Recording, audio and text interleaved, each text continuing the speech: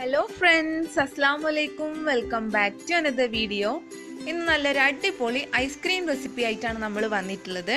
വീട്ടിൽ തന്നെ നല്ല ഫ്രഷ് ആയിട്ടുള്ള പ്രിസർവേറ്റീവ്സും കെമിക്കൽസും ഒന്നും ഇല്ലാതെ തന്നെ നല്ല ഫ്രഷ് ആയിട്ടുള്ള ഐസ്ക്രീം എങ്ങനെ ഉണ്ടാക്കുന്നതെന്ന് നോക്കാം. ഇതിലേക്ക് നമ്മൾ 1 ലിറ്റർ പാലാണ് എടുത്തിട്ടുള്ളത്.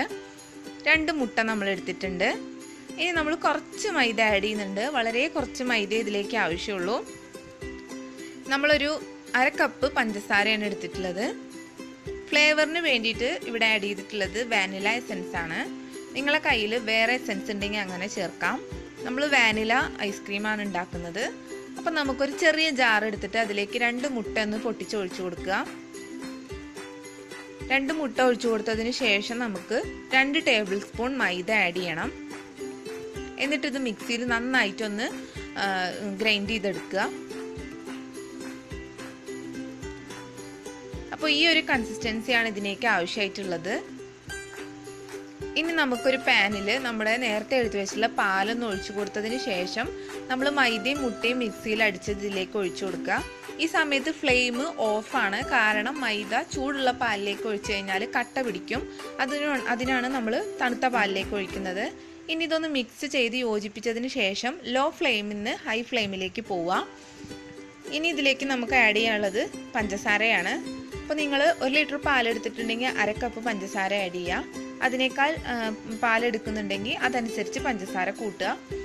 ഇനി ഇത് നന്നായിട്ടൊന്ന് കുറുകി വരുന്നത് വരെ ഇളക്കിയെടുക്കണം. ഇത് കുറുകി കിട്ടാൻ വേണ്ടിയിട്ട് ഏകദേശം ഒരു 10 മിനിറ്റ് നമുക്ക് മതിയാകും. ആ സമയം കൊണ്ട് തന്നെ ഇത് നന്നായി കുറുകി വരും. അപ്പോൾ നമ്മൾ കുറുക്കി വെച്ച ഇതിന് ശേഷം ഇതൊന്ന് ഫ്ലെയിം ഓഫ് ചെയ്ത് തണുക്കാൻ വെക്കണം. തണുത്തതിന് ശേഷമുള്ള നമ്മൾ വാനില എസൻസ് ആഡ് ചെയ്യുക. കാരണം ചൂടുള്ളതിലേക്ക് ആഡ് ചെയ്ത് കഴിഞ്ഞാൽ അതിൻ്റെ ഫ്ലേവർ നഷ്ടപ്പെടും. അപ്പോൾ നമ്മൾ തണുത്ത് വെച്ചിട്ടുള്ള ഈ ഒരു കൂട്ടിലേക്ക് വാനില എസൻസും കൂടി ആഡ് ചെയ്തതിന് ശേഷം നന്നായിട്ടൊന്ന് ഇളക്കി കൊടുക്കുക.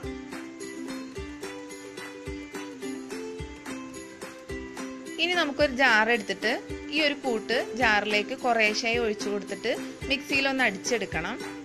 എന്നാലേ നമ്മുടെ ഐസ്ക്രീം നല്ല ഫ്ലഫി ആയിട്ട് വരുള്ളൂ. അതിന് വേണ്ടിയിട്ടാണ് നമ്മൾ ഇങ്ങനെ ചെയ്യുന്നത്.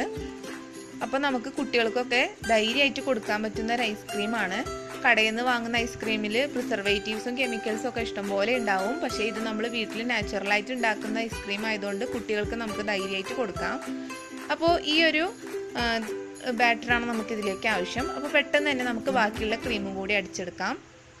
ഇനി നന്നായിട്ട് മൂടി വെക്കാൻ പാകത്തിനുള്ള ഒരു ബൗളിലേക്ക് ഇത് ഒഴിച്ചു കൊടുത്തതിന് ശേഷം അടച്ചു വെച്ചിട്ട് നമുക്കൊരു 10 മണിക്കൂർ ഫ്രീസ് ചെയ്യണം. ഏകദേശം ഒരു 8 മുതൽ 10 മണിക്കൂർ ഫ്രീസ് ചെയ്താൽ മതിയാകും. അപ്പോൾ ഫ്രണ്ട്സ്, നമ്മളെ 10 മണിക്കൂർ ഫ്രീസ് ചെയ്തിട്ടുള്ള ഐസ്ക്രീം എങ്ങനെയുണ്ടെന്ന് നോക്കാം.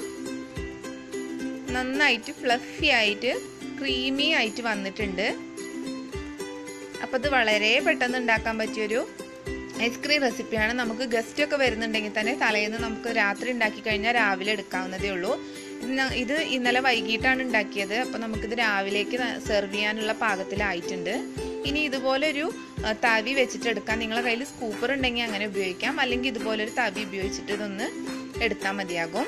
ഇനി ഇതൊരു ചെറിയ ബൗളിലേക്ക് നമുക്ക് സെർവ് ചെയ്യാൻ വേണ്ടിയിട്ട് മാറ്റാം.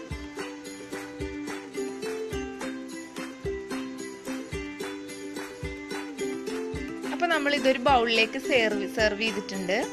നമ്മൾ കടയിൽ നിന്ന് വാങ്ങി കഴിക്കുന്ന അതേ വാനില ഐസ്ക്രീമിൻ്റെ ഫ്ലേവർ തന്നെയാണ് നമുക്കിത് കിട്ടിയിട്ടുള്ളത്.